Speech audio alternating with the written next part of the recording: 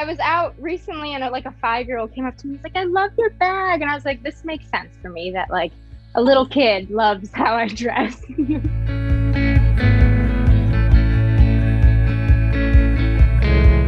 Hey everyone, it's your girl Emily Curl with iHeartRadio, and today we're hanging out with the lead singer of MisterWives. We have Mandy with us here today. Mandy, how are you? Thank you so much for being here. Hello. Thank you for having me. This is the most fun I've had in a very long time.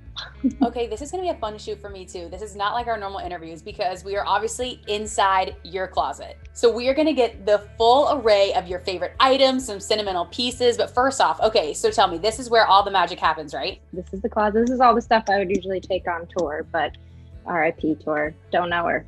Haven't seen her in a long time. All right, well, we're reliving it today. Yeah. Now, I feel like you have such funky and fun style. How would you personally describe your own style?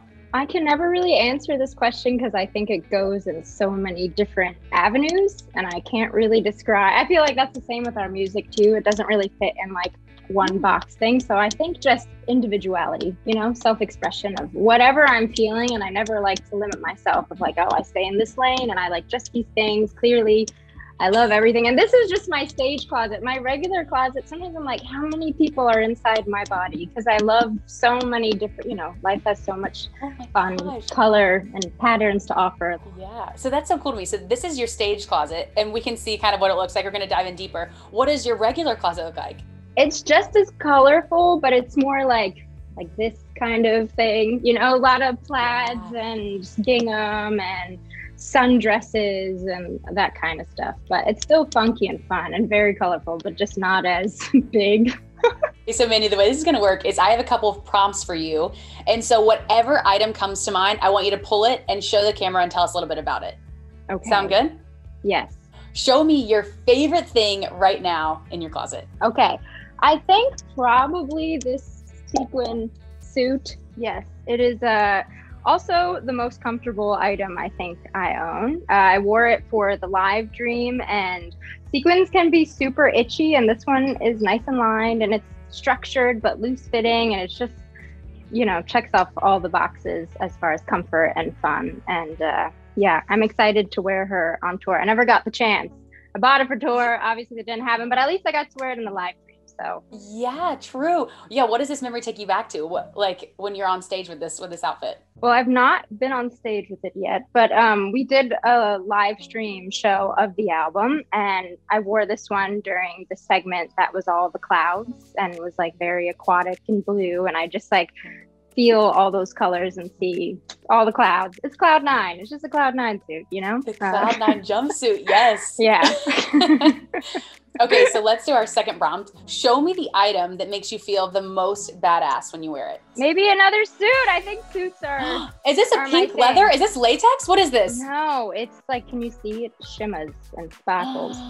Yeah, I wore this for ACL and it was just, I don't know, I think there's something incredibly empowering about suits. All the dresses and stuff are so fun, but I think when you put on something that especially, I feel like women sometimes are put in a box of what we're supposed to look like and how we're supposed to dress, and going against that and being in the middle of not, conforming to gender norms and any of that stuff. I think suits are good for representing that kind of expression. Okay, so Mandy, what about the piece of clothing that you wear the most? I actually have worn this a lot.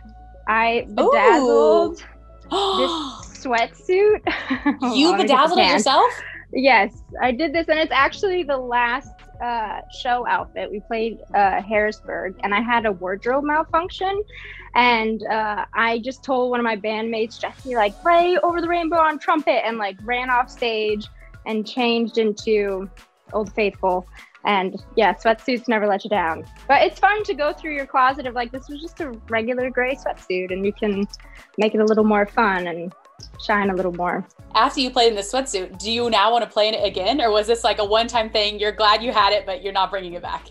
No, I was like, oh my goodness, this is a like life-changing experience of just, you don't have to worry about anything, adjusting yourself. It was so comfortable. I actually started bedazzling more sweatsuits because of it. I made this one recently. What? I did the black rainbow, and I was like, oh, this is the way. Wait, this like, is so cool. I want this. I want a Mandy bedazzled sweatsuit.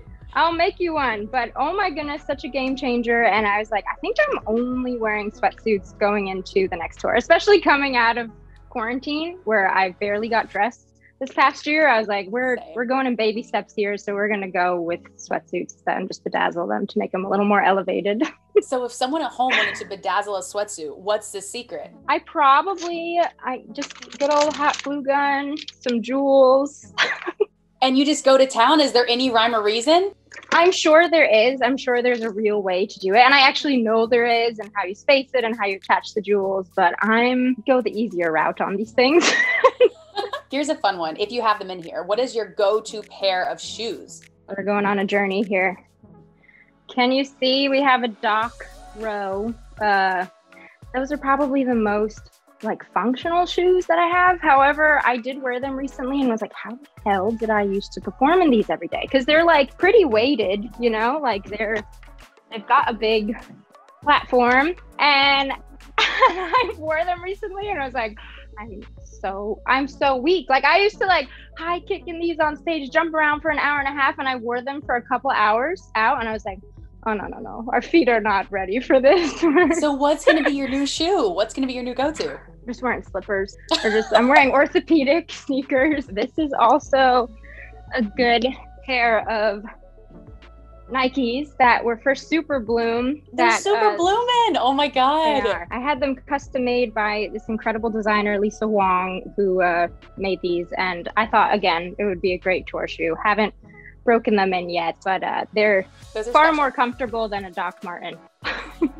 I also have to ask, are those like tall rainbow boots in the back? Are those rainbow rain boots?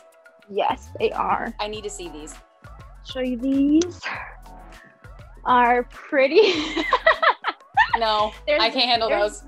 You also need the dress to go with it. Oh my God, pull out the dress. We have a dress that goes with the whole thing. Yeah. Okay, here we go. What about your other favorite accessory that you have in your closet? This bag, I finally splurged and got this Susan Alexandra bag. I think it's Susan Alexandra, but it's just, she makes all these fun beaded, colorful bags, and they're pretty pricey, but I was eyeing them for probably a few years, and I finally was like, all right, this is my like designer adult bag. I was out recently and like a 5-year-old came up to me, he's like, I love your bag. And I was like, this makes sense for me that like a little kid loves how I dress. We've kind of touched on this, but what about your favorite piece to wear on stage? Probably a loofah. That's what we've been calling them. Is this the tutus? all the tulle dresses. Yeah, we've been calling them the loofah. I'm like, I should start selling like actual loofahs as merch or we'll just make these dresses for merch. But yeah, I bought one and was like another thing that I was like, this is so comfortable. No matter what I do, it just stays in place. I just sew straps onto them because they're usually like strapless, and yeah, you don't worry about any of the like discomforts on stage, and you just wear shorts under them, and I can kick and jump as high as I want, and they look so fun and they photograph really cool. And I got it mostly because we were opening for 21 Pilots, and when you're an opening band in an arena, you're like, how do you make this somewhat visually pleasing or stand out or memorable besides the performance? So I was like, if I just wear a highlighter tutu, I think people all the way in the nosebleeds will be able to see us. Yeah. That's also so cool that you sew your own straps on. So are you pretty handy like that? It is really fun to embellish clothes and make them more fun. I feel like I've been doing that since the beginning of the band, especially having no money when we were first starting out. I'd always be like sewing or hot glue gunning like pom-poms or sequins or Legos. I used to like put Legos on my shorts, and like it's always been a fun way to like elevate your clothes, especially on stage, because that's like such a fun moment to just take life to this other level of how you express yourself. This may not work for this closet, but what has been your best friend during quarantine? Probably sweatpants, honestly. That's like what I wore. Ones? The bedazzled ones, I tie-dyed a bunch. I basically took all the like solid ones that I had and just revamped them, whether it was like painting on them or tie-dyeing, and like you can't beat a sweatsuit. It's just the most comfortable thing. And I'd say slippers, but I barely wore slippers. I was really just like wearing those like cozy plush socks, and that was the extent of like putting anything on my feet all year. What about a piece that's most sentimental to you? Okay. So my mom sent this to me. This was mine when I was 5, and it was a floor light, like this touched the floor when I was little, and now it's a pencil skirt. Did you craft this? How did you do that? No. It was just like, like playing dress up when you were little. My mom kept some of those items and she sent this to me a couple of years ago. And I just was like, it's so sentimental because I'm like, I'm so proud of her. Like, she stayed true to herself since she was a 5-year-old little girl. And I'm like, she'd also be proud of this closet and be like, yes, honey, you did it. What would you say to younger Mandy who had that sequin skirt, dreaming these big dreams, now all the success that you've had? What would Mandy now say to Mandy then? I would just tell her that I'm proud that I stuck to who I was and went through so much and still continued to be resilient and push through and not let others change who I was. And I feel like it's pretty cool that those messages that I gravitated towards as a 5-year-old is still how I feel to this day. Show me the perfect Super Bloom outfit. I don't have the entire dress here because it's so big, but the designer who did the Nikes sewed all of the outfits for the Super Bloom shoot. And I was like, how do we make a dress that just feels like poppy fields? And she basically made this insane this is just the bottom. And she made it where there's another bottom underneath that's shorter. So when I go on tour, I can wear the smaller version of this. But yeah, this is pretty insane. Anytime we have a shoot and we need fake flowers to fill whatever shoot we're doing, I'll always bring this dress because it's just I'm perfect. So many poppies. Yeah. It's very versatile, No, what's so cool to me is Super Bloom is also a really personal story for you. Tell us a little bit about the inspiration behind not only that song, but also the visuals, these flowers, what they represent for you.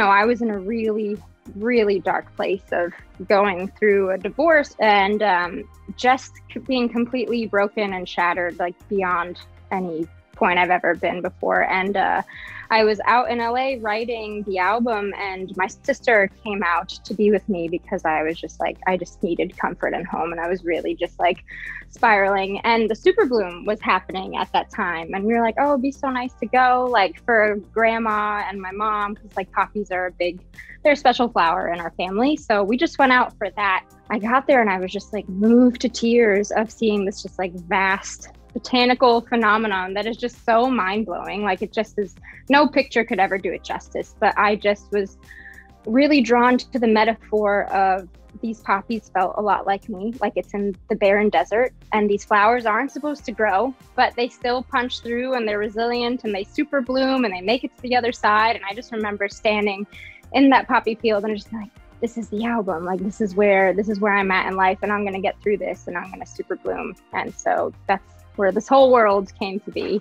Oh my gosh, Mandy, that's such a beautiful story. What does your Super Bloom in 2021 look like? I honestly just want to be happy and at peace with myself, in whatever form that comes. I feel like I've always been really hard on myself and always chasing this big goal and feeling like I'm never going to be good enough. I'm never going to get here. And this year of being away from it all and not having it, I was like, oh, I've got to be good with me first, so that when or if these things ever happen, or the band succeeds on a level I've dreamt of since I was a little girl, I will be able to embrace it. And if it doesn't happen, I'm okay to pivot with my life. I'm excited for you and this journey. And thank you for sharing your closet with us as well. Anytime. Thank you for hanging out with me and letting me dust off all these fun clothes to show how insane I am. Thanks so much for watching our closet tour with Mandy from MisterWives. What was your favorite piece she pulled out of the closet? Let us know in the comments below. And don't forget to stream Super Bloom by MisterWives out now on iHeartRadio. And we'll see you next time. Hey guys, thanks so much for watching. Did you like that video? You can check out more over here. And don't forget to subscribe to iHeart right here. And if you're already a longtime fan, make sure you ring the bell down below so you don't miss a single video. Bye guys.